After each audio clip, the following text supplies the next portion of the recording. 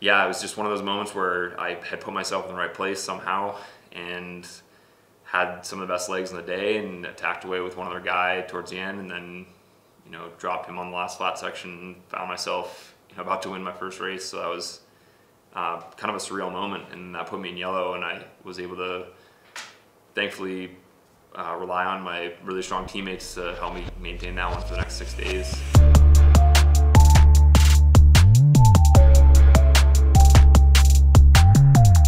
All right, so first off, what's your name and who do you ride for?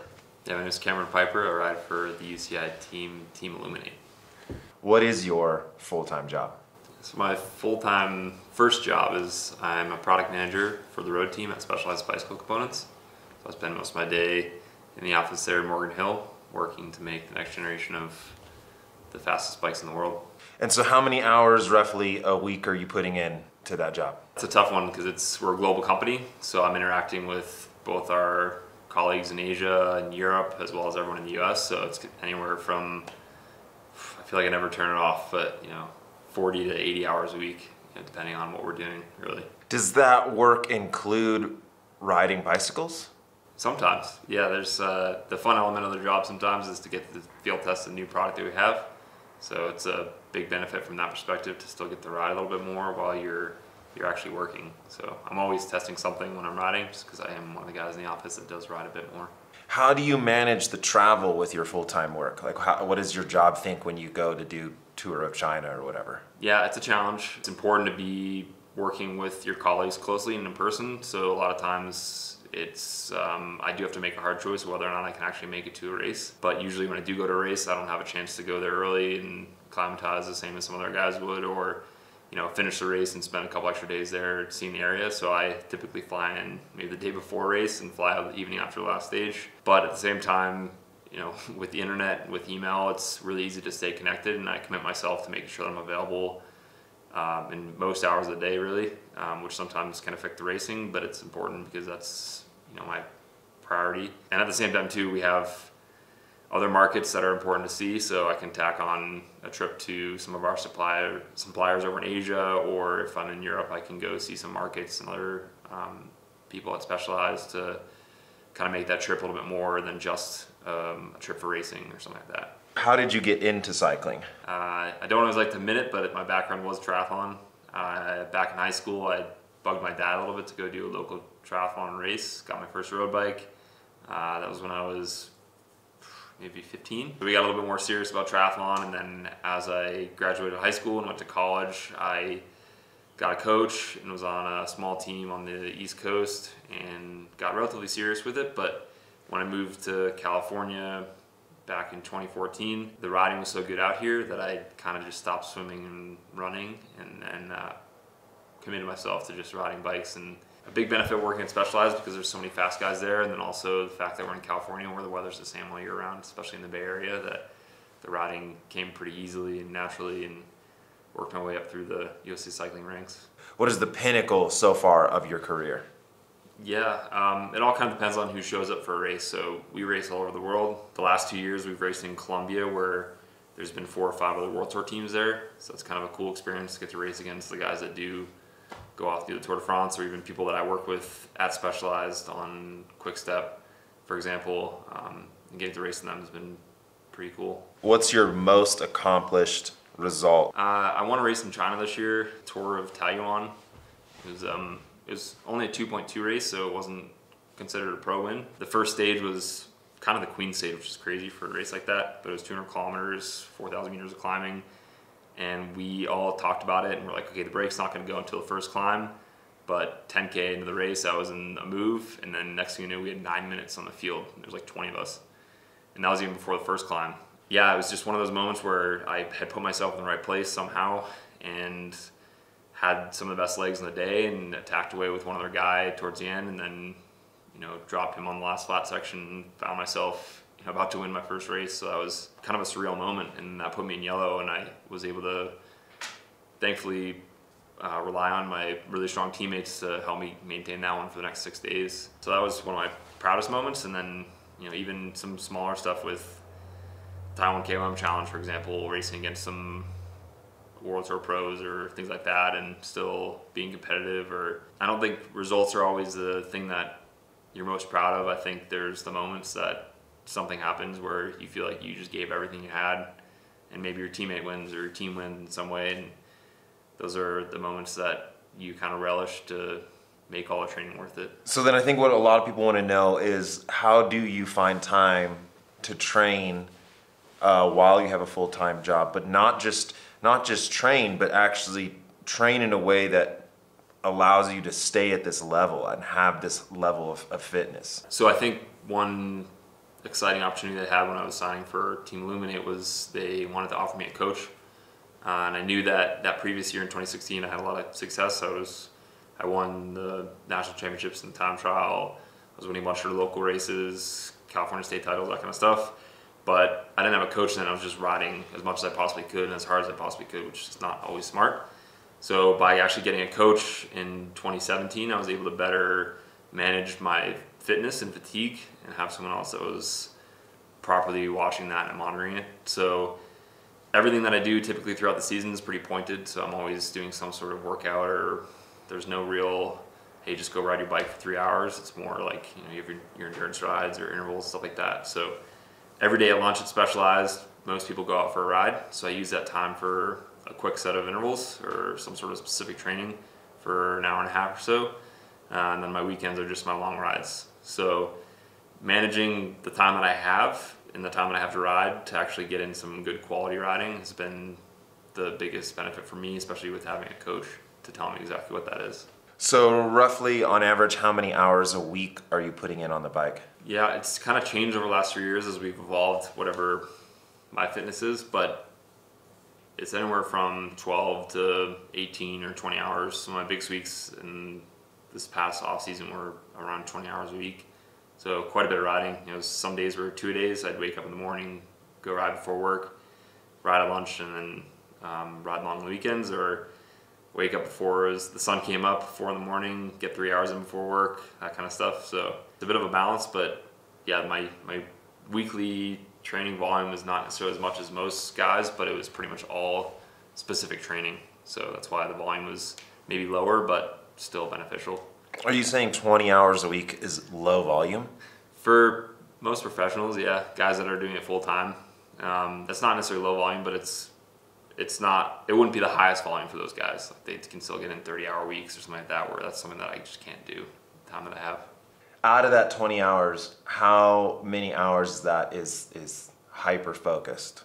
The majority of it has some sort of prescription to it. I could have like a 6-hour ride, but I'm just supposed to ride at a certain effort. So even though it's a long effort, it's kind of more metered versus just going out and trying to smash yourself or go do a group ride where you're kind of noodling around or something like that. So depending on the week, the majority of that time is actual prescribed training, but just not all high intensity or specific intervals or something like that. Why put so much time into cycling when you have a full-time job? Yeah, bikes are obviously a passion. My work is bikes as well, so it's in some ways a benefit to have your passion be whatever you're working on, because oftentimes things at work don't feel like work. It's what I want to do to help push my personal goals or whatever I'm working on and getting some sort of other achievement other than just my career. So when you get to go race in different places in the world, you get to go interact with other people, you get to go contribute to something that's maybe a little bit bigger than yourself, just the same things you would with a full-time job. To me, that's makes everything worth it, all the hard days and whatnot. When you go have that one moment of glory or one moment of your teammate pulling off their win, that's a super big one for the team. All that stuff is always worth it in the end, to just push yourself to be something bigger than you are. Because your average Joe, 20 hours is just going to blow him out. Mm-hmm. So at what point does 20 hours become not so bad for you and you have energy to do other things? Yeah, my first year in 2017, I actually rode quite a bit less than in 2016. And I think that was my way of working with my coach to manage all the fatigue that you're building, even from just riding or work too. It wasn't an overnight thing. We didn't just try to kill myself and fit in all that time. It's the same thing when you start riding your bike. A 10-mile ride seems like forever, but then once you do it a few times, it's really not that bad. The first time you do 100 miles, it feels like it took you all day and you were just completely smashed. But over time you build yourself up to that, not feeling the same kind of effort because you're more fit and your body's a little bit more used to it and you're mentally more capable of handling that kind of thing. So I think I've worked myself up to just managing this constant fatigue or understanding that, hey, this is going to be how I'm going to feel tomorrow, or I'm going to get back off this flight after this race and have to get right on the ground running again the next morning. Bother me as much, but it was a progression. It wasn't just overnight. How big has Zwift played into your program now? Used Zwift a number of years back when it first came out, and that's when I wasn't necessarily training super focused, but it's you know, if you're riding for 45 minutes in the morning or something, you're riding 45 minutes. You don't have to get all your winter clothing on, everything. You just hop on your bike and ride. So that's like fantastic from my perspective, because it's just when you are cruncher time, when you are trying to get in all your work and fit in other training, whatever, or spend some time recovering, then you have just that prescribed amount of time to get on there and get it done. Have you ever done a Zwift race? I've done one, and it's a challenge because you have those guys that do 900 watts for a couple minutes, and you know it's not possible. But I'm looking forward to this kind of off season to play around a little bit more in that space. And obviously, esports is growing a lot. I think for someone who is still working on a lot of the tactics of on-road racing, I think I have an engine to potentially do well in some of those races. So I'd like to dip my toes in that this year and see what happens. One aspect of the entire program that you would suggest would be the most important that they embrace? Yeah, I think it all depends on what you want. So if you want to be someone who just loves to go out on the weekends and have a great ride with your buddies, then invest the time that it takes for you to enjoy that experience, or invest the time that it takes to have the correct equipment for that. I think some people sometimes focus too much on a number of like, I can't be competitive unless I'm training for X hours or something, and they stress about it and they think, you know, I'm never going to be there just because I can't ride my bike for 30 hours or 20 hours or something like that. I think it's important just to pick the moments of the day that you know you can schedule in something and not stress about getting in that time, and find the enjoyment in it, because the more that training feels like it's stressing you out or putting some sort of, it's a detriment to your normal career, then you're losing a lot of the advantage and benefit of riding a bicycle. So just make sure you're always finding that moment of enjoyment in whatever you actually want to achieve. How big of a role does nutrition play in your program? It's huge. I mean, that's one thing that I worked on this year a lot, and it's still something that I'm trying to figure out. It's clear that there's a serious benefit. Like, that's the other piece of the training that people don't typically talk about. You can talk about intervals all day, but if you're not eating properly or fueling your body the way you should, or getting yourself in the right body composition, then you're never going to actually perform the way that you should. So that's something that takes someone 5-6 years to even figure out 100% what works for them, because there's no one specific formula that's perfect. And I've fluctuated around this year with what actually is right and what's not. And I couldn't say that I got it right, but it also changes your mood too, because when you're maybe starting a diet, or if you're not properly fueling yourself, then you're going to be worse off in the office when you're sitting in your desk chair, versus making sure you're getting in the nutrients that you need. And it's pretty apparent and obvious to see those differences when you're training too. So, but give me your kind of like typical, what do you do in a week? Usually get in the office 7:30, have coffee, and I'll have some sort of a protein shake or something that's more of a protein-based meal. Obviously there's lots of office work, meetings, etc. And then mid-morning I'll have something that's a little bit more carb focused prior to my training session at lunch. I'll go out at lunch, do my efforts, whatever they are, for the hour and a half or so, come back and then have my lunch. Carbohydrate, protein focused, get back into work right after that meal. And then mid-afternoon, it's more of a protein-based shake or maybe some yogurt or something, just to make it through the rest of the day, or else you're gonna crash. So I could be leaving the office 6:30, 7-ish, get home, make sure I have a good meal with lots of vegetables, some sort of protein, and try and relax a little bit, because that's kind of my only time of the day that I have to decompress a bit. Have some sort of pre-protein meal before I go to bed, so something with casein, to make sure my body's still using the time it has to recover and get ready for the next day. So that pretty much repeats for the whole week, and then come weekend time, the similar meal strategies for the weekends, but usually just starting off the day with something high in carbs, because I'll go for a long ride, get in those 5-6 hours depending on the weekend plans, come back, try and relax as much as possible, because again, that's the only time that I have, and then repeat again on Sunday and get ready for the next day. You get in the routine and get pretty used to it, so it's not so bad, and it might seem kind of boring to some people, but you know, if you're focused on whatever your goals are for that year, for work or for riding, then it comes pretty easy. And so it's like hard to get an honest answer from you because you work for Specialized. But what is your thoughts on Specialized as a brand? And I mean, obviously you ride all their bikes. Like, is that the bike to have?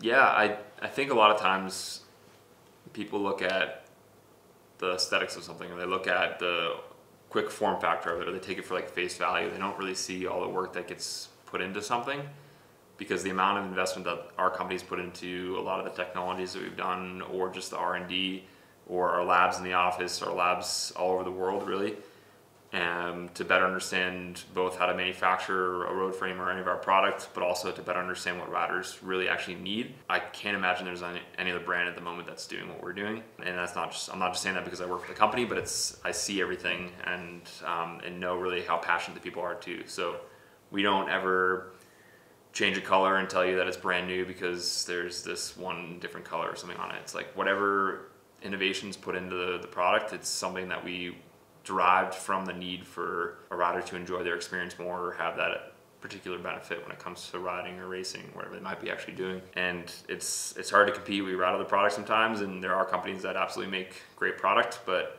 I don't see them putting the same kind of effort or investment into truly understanding the rider and creating something that contributes to the overall experience and enjoyment of riding a bicycle.